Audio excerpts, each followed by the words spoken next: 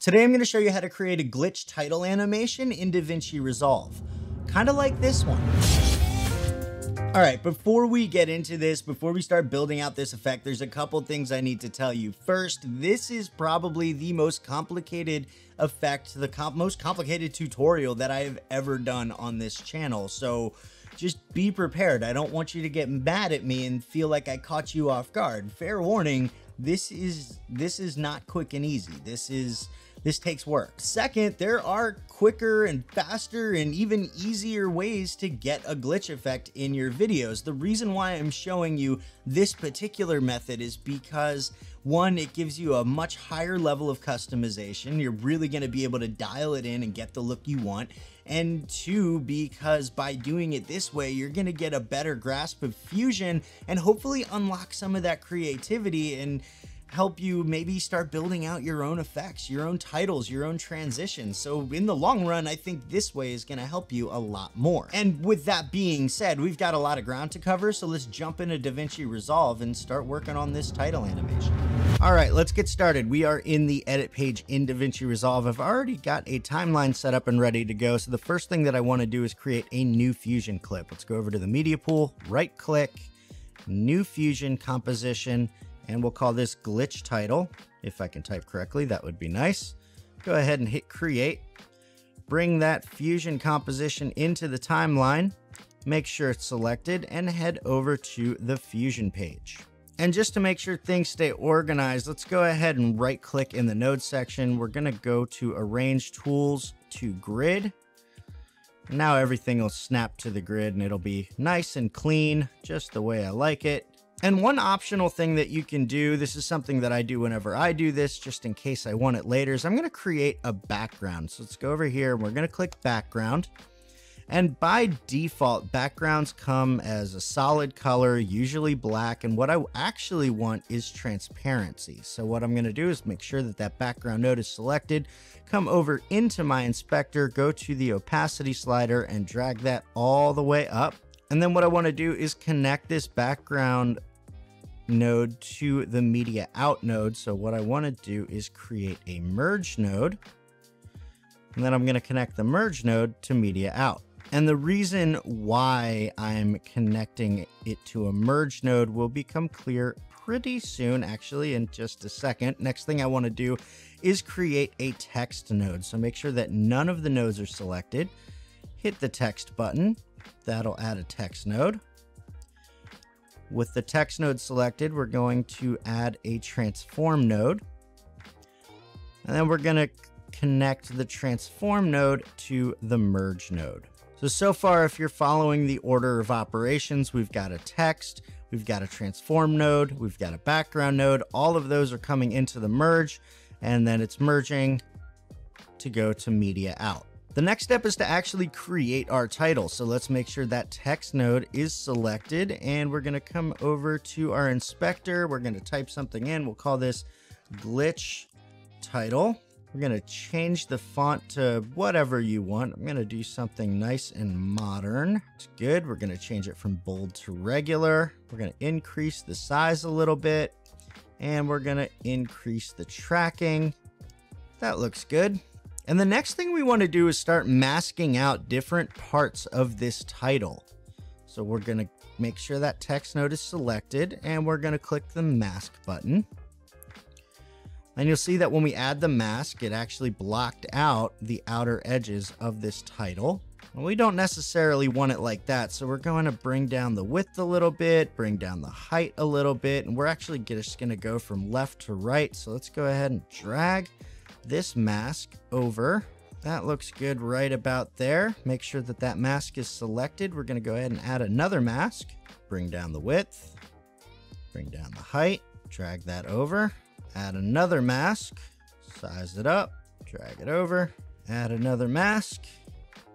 You guys starting to get the idea here, right? I got a poll up in the left-hand side of the screen. Make sure that you answer me so you know, or so that I know that you're following along. Add another mask. And the thing about this, as you're doing this, basically the more masks you have, the more bits that you block off at a time, the more customized you're going to be able to make this glitch, and the better it's going to look. And that's what I really like about this method of making a glitch transition, is because I can really make it look exactly how I want it. Instead of doing something super simple and super quick, this really gives me the look that I want. Size it up. We're almost there. One more mask should do it. Bring that width down, bring that height down, and we're good to go. One other thing that I want to do before we really get to glitching this thing out is come to my transform node, and what I'm going to do is I want to actually make this kind of zoom in a little bit. Starting from the beginning, we're going to go ahead and go to size, and we're going to hit a keyframe. Let's go all the way to frame 119. Just going to increase the size a little bit, and that'll add another keyframe at the end. And I don't want this to actually start zooming right at the beginning because that's going to mess with my glitch. So let's go ahead and we'll go to frame, let's say frame number 10. That looks like it'll be about right. So let's go ahead, bring this down to 1. And that'll automatically set another keyframe. That should be good to go. All right, let's go back to the beginning.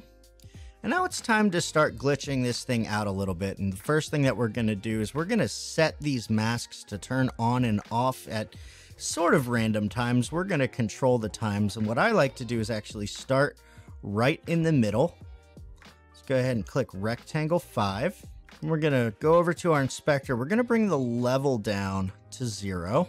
And in fact, let's do that with all of our rectangles. We're just going to bring them all down to 0 because this is going to be starting off everything turned off. All right, let's go back to rectangle 5 and let's start turning this on and off. Let's go back to frame 0. We're going to go ahead and create a keyframe right there. We're going to move over 1 frame. We're going to bring level all the way up to 1.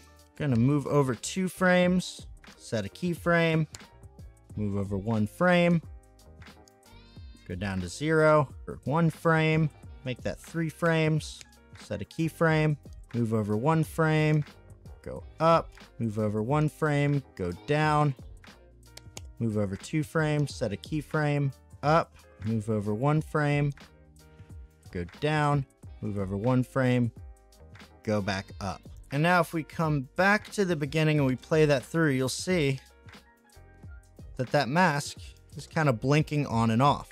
Next thing that I want to do is open up my spline. So we're going to go up to the top right, click spline, click on rectangle 5, I'm going to hit zoom to fit. We're going to highlight all of our keyframes. We're going to hit S for smooth.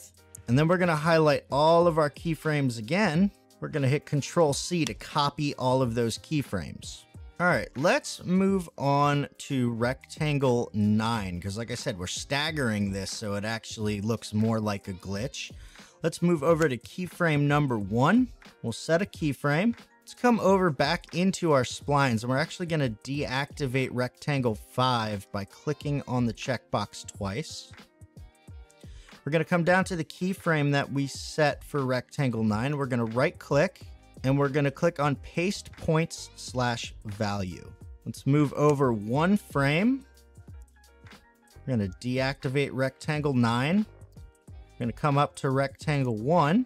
We're going to set a keyframe, come into our spline, right click, paste points value. Move over 1 frame again, go to rectangle 8. Set a keyframe, deactivate rectangle 1, right click on our created keyframe, points value, move over 1 keyframe, deactivate rectangle 8, go to rectangle 2, set a keyframe, go into our splines. You're starting to get the idea. Basically what we're doing, we're using the same pattern for each one of our masks, but we're staggering them so they start and stop at different times.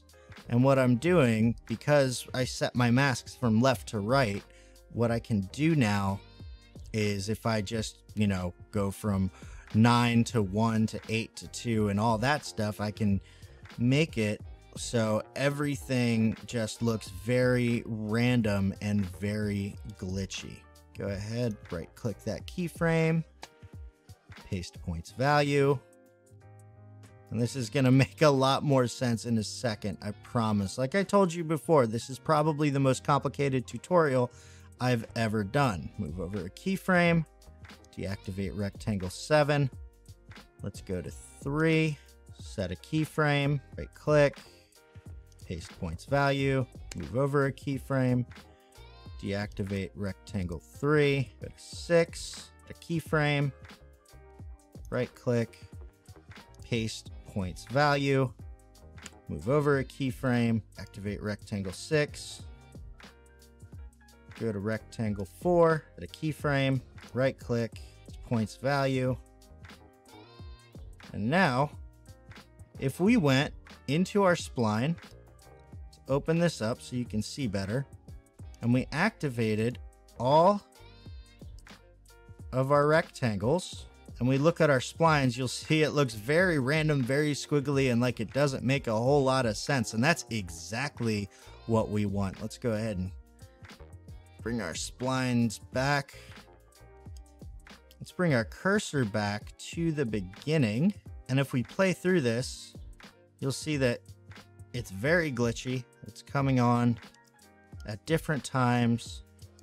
And that already looks pretty good, but there's some more stuff that we can do with it to make it look even better. So let's move on. We are actually done with our rectangles. So just to keep everything nice and organized, let's go ahead and select all of our rectangles. Go ahead and right click. I'm gonna hit group. And then just so I don't lose track of everything, I'm gonna right click group, go to rename, and we're gonna call this masks. Go ahead and hit OK. And then we can take our group, drag it down, everything over. And now it's nice and manageable again. All right, next thing I'm going to do is add a prism blur. So what I want to do is click on my transform node. And what I'm going to do is hit shift space. I'll type in prism. There's prism blur, make sure that's selected, hit add. I'm gonna select my prism blur and I'm just gonna play around with this until it looks good. I'm gonna bring down the blur just a bit, change my aberration distance a little bit, the aberration strength. That looks good right there. Yeah, that's looking pretty good, but we actually wanna make sure that this prism blur turns off. So let's go ahead and we're gonna find our last keyframe that we created with our masks, which I believe was rectangle 4. Go ahead and hit zoom to fit. I'm going to right click on our masks, expand group. Let's click on rectangle 4, come over to the last keyframe of that. We're going to move back 2 frames, click on our prism blur. We're going to come down to global blend. In our inspector, we're going to set a keyframe, move over 2 frames, and bring that blend all the way to 1. And that'll get rid of all of our prism blur. So now, if we play this back, it'll be a little bit choppy, but you'll see at the end, the prism blur goes away. And now we've got our nice little expanding title. Let's go ahead and close out our masks. Next thing I want to do is add a duplicate node. So I'm going to make sure that prism blur node is selected. I'm going to hit shift space again. I'm going to type in duplicate. I'm going to make sure the duplicate effect is selected and I'm going to click add. Make sure that duplicate node is selected. We're going to come over to our inspector. I'm going to change the number of copies to 3. I'm going to adjust the time offset a little bit, increase the size, play around with our alignment just a tad, and play around with our time offset just a bit because we want these things to be showing up at different times. We're going to come down to gain. We're going to change that blend mode until things are a little bit more blurry. All right, let's click on prism blur so we can find our keyframes. And go to our second to last keyframe, go back to our duplicate, And we're going to go up to copies, set a keyframe, move over 2 keyframes, and change the value to 1.